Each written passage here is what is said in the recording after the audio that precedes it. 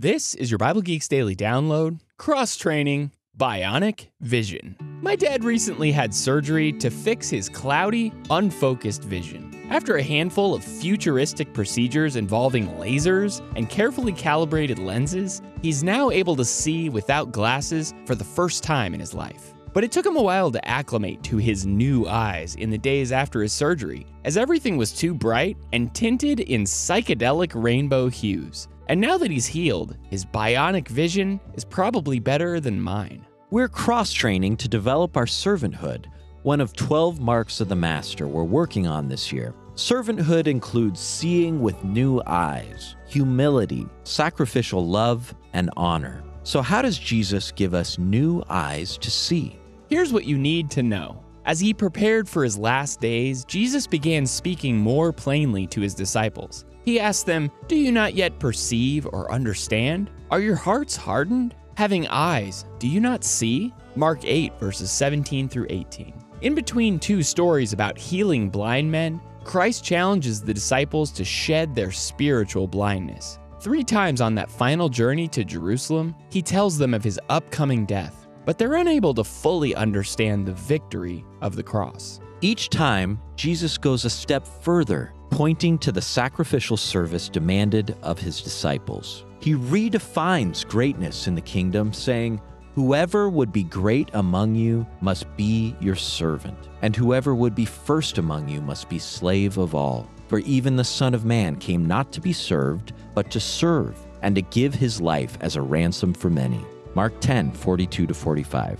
Jesus wants us to receive glory and good things, but we have to reverse our thinking on how to get there. We're exalted after we humble ourselves. To preserve our well-being, we sacrifice and pursue others' well-being. No area of life remains unchanged when we follow the cross-shaped path to blessing. When we see as Jesus sees, we view interactions with compassion, purpose, and spiritual awareness. So here's what you need to do. Pray for new eyes to see how to relate to people.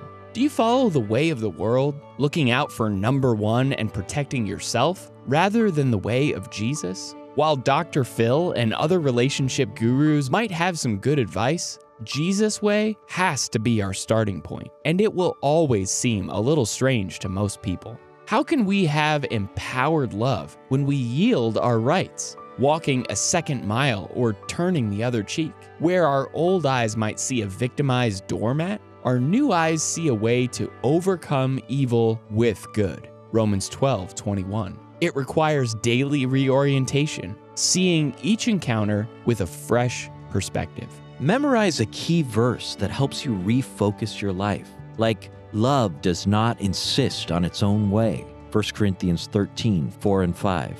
Or, in humility, count others more significant than yourself, Philippians 2:3.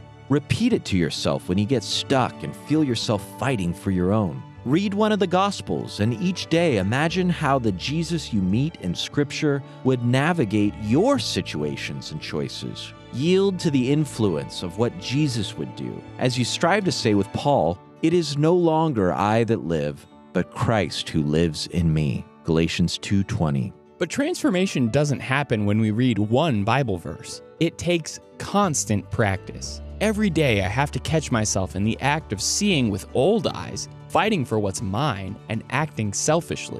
But when I see it, then I can repair it. Now I can stop myself and course correct mid-interaction. And as God's Spirit continues growing fruit in my life, I see the Jesus way to respond more and more. And my relationships and my influence are blessed as I follow him. So how can we see with new eyes through the week?